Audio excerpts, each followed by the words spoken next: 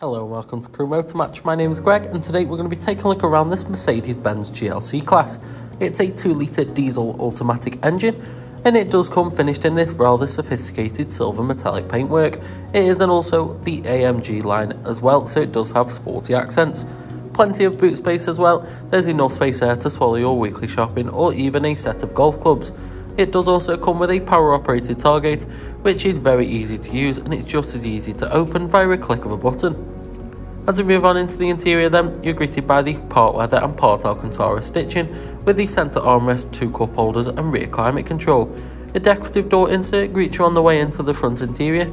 Again, the part leather and part Alcantara seats, and these do come electronically adjustable. The driver gets to use the multifunctional leather-wrapped steering wheel with controls for the digital cockpit up ahead and also the multimedia functions. That digital cockpit up ahead does house all of the views for your day-to-day driving. As you will see here, you've got your trip, navigation, radio, media, telephone, and also scrolling far left, you've got all your settings as well and assistance.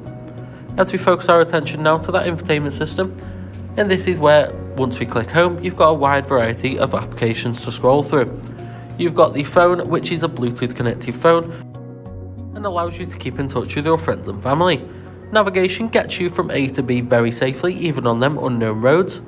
And you've also got access to DAB, FM and AM radio. And for those music fans via the media, that's where you connect your own phone and play your own music taste through there.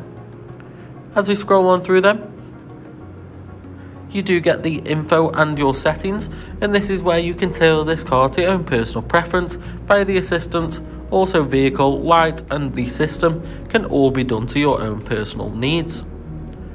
As we pop this vehicle into the reverse gear now, it does operate that rear view camera with different camera options and the front and rear parking sensors. You've also got guidelines which will help an absolute dream in them tight city car park spaces. As we move on below this now, you've got the climate control, and via the menu it does pop up on that digital screen up ahead for ease of viewing, and it's a dual zone climate control, so it does save on a lot of arguments between the passenger and the driver as both have it at their preferred temperature. As we move on down then, you've got a storage compartment which can be neatly hidden away, but it does house the 2 cup holders and also a power outlet as well. There are your controls for that infotainment system. And via that dial, it does operate the Drive Select, which seamlessly changes the setup of the car to aid the driving style of your choice. You've also got the clean and concise centre console with extra storage in that centre armrest.